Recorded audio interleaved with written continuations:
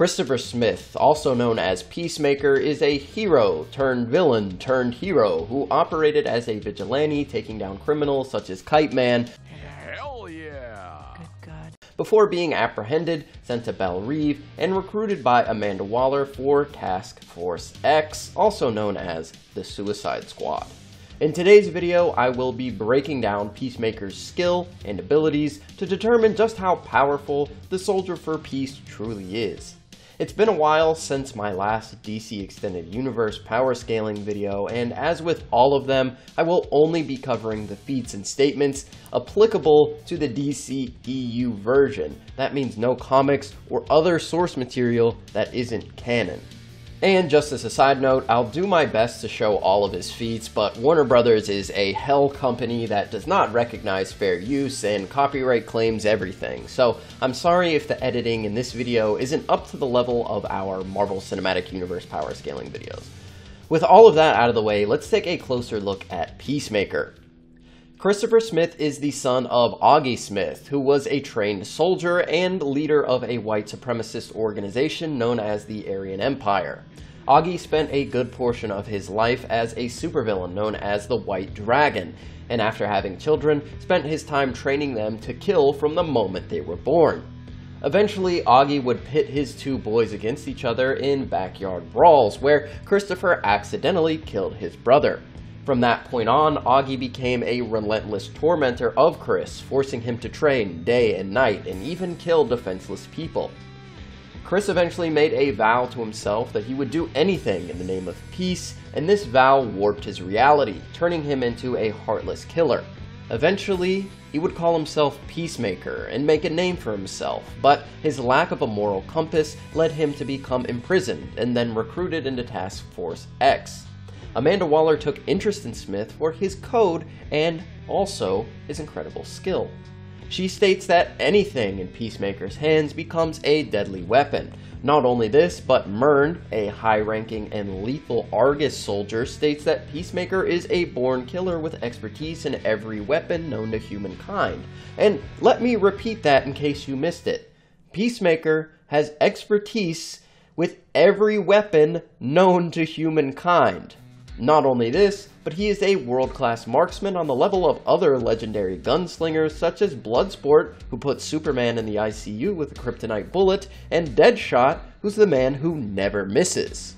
So not only is Peacemaker held in high regard by the most important Black Ops organization in the world, he backs up these claims again and again, using his incredible skill to match Bloodsport in a killing contest and even being able to hold his own against Judo Master. While Judo Master may not look like much, he shouldn't be taken lightly. Argus considers him extremely dangerous, and he was chosen to be the personal bodyguard for the head of the Butterflies, and they even allowed him to retain his own free will. They could have easily taken him over and had all the memories and skills of Judo Master, but allowed him to work alongside them, giving him the respect that he deserves. Not to mention that the official DC Comics website states that he is a highly trained martial arts expert. So Peacemaker being able to hang with Judo Master in hand-to-hand combat is obviously very impressive, considering the fact that Judo Master could easily take down high-level Argus agents like Emilia Harcourt. So Peacemaker is extremely skilled, that much is obvious, but there's more to the story. He's such an elite killer that he knows and can employ a one-shot kill technique that even the soldiers of Corto Maltese consider a myth. With a single, well-placed strike, Peacemaker can end anyone's life who isn't prepared to counter such an attack. Someone like Colonel Rick Flag, who is stated to be the finest Special Forces officer the US has ever produced.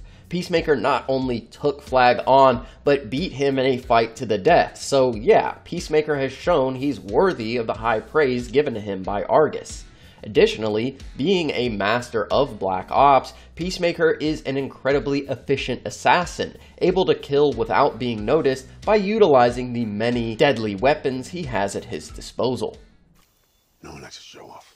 Unless what they're showing off is dope as f***. As for strength, Peacemaker is pretty ridiculous for a standard human with no powers. He's able to toss around Rick Flag like a rag doll, throwing him several feet. Peacemaker can also hold his own against butterflies, and even briefly block their attacks. Butterflies are bug-like alien creatures who take over human hosts, and upon doing so, the butterfly enhances the human's physical strength, speed, and durability far beyond the standard human's capabilities. So being able to physically match a butterfly, even briefly, is very impressive. We also see Peacemaker perform incredible feats of strength on Corto Maltese, where with one arm, while off balance, he's able to slam a soldier's head so hard that it cracks reinforced, bulletproof glass. As for durability, Peacemaker is consistently showing that he's simply built different.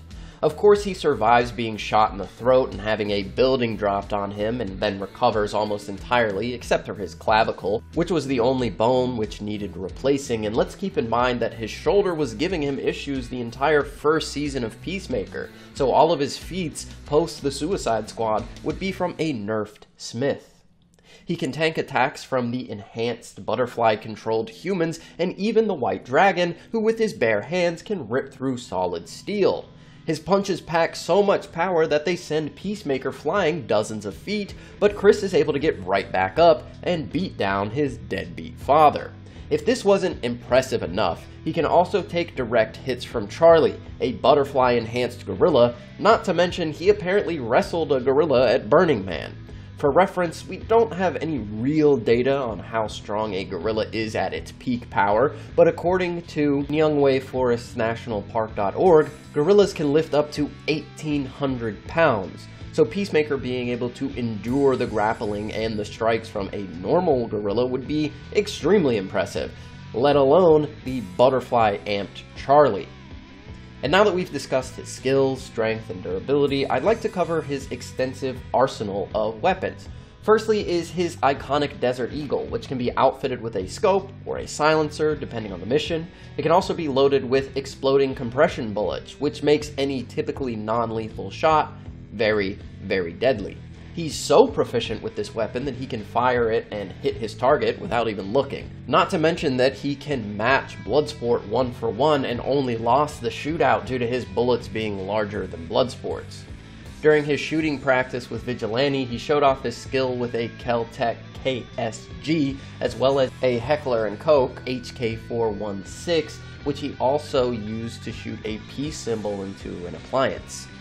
He's also shown proficiency with Lugers, Colt Action single revolvers, Remington shotguns, an FNP-90, a Barrett M82, although he refused to kill Goff and his family with it, and Peacemaker has also shown skill with tomahawks, swords, blowguns, bows, and his Shield of Peace, which he was able to shoot with his Desert Eagle, launching the shield into a butterfly, killing it instantly.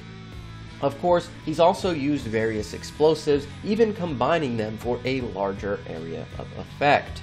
But his most iconic equipment has to be his various helmets. Created by his father, his helmets have a wide variety of functions, but he needs a new one if he wants to alter the abilities that he wants to use, so they're not just an all-in-one Swiss Army knife.